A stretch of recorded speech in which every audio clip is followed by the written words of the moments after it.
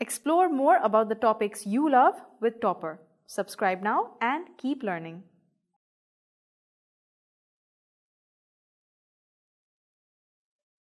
Matter.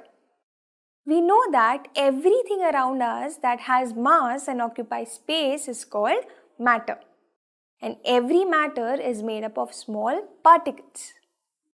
In this lesson, we shall see which matter around us is pure and which is impure. Let's take one example. Ghee. For us, ghee is pure if it is not adulterated. That means there are not other substances apart from ghee mixed inside. So if it is pure, that means it's only ghee. But according to scientists, even pure ghee is impure matter. Why is it impure when it is pure for us? Because ghee is made up of different things.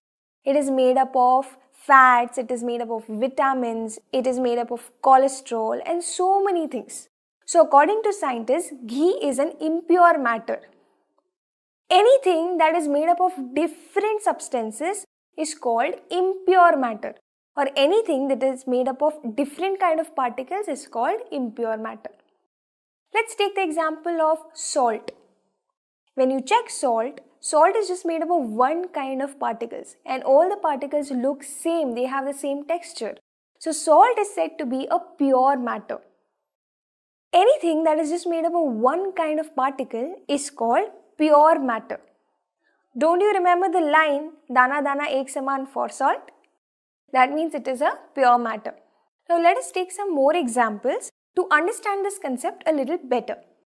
Let's take the example of wood. What is wood made up of? Is it just made up of wood particles? No. Wood is made up of different kind of particles. It is made up of cellulose, hemicellulose, water, lignin, and there are many elements too present in wood. That means wood is made up of different kind of particles. So wood is impure. Let's take the example of sugar. What is sugar made up of? It is just made up of one kind of particles. It is made up of particles having the same texture. Again, dana dana ek saman. So, sugar is also pure. Let's take soil. Is soil a pure substance? No. It is made up of organic matter, air, water, then grass, organisms and so many things. That means soil is impure.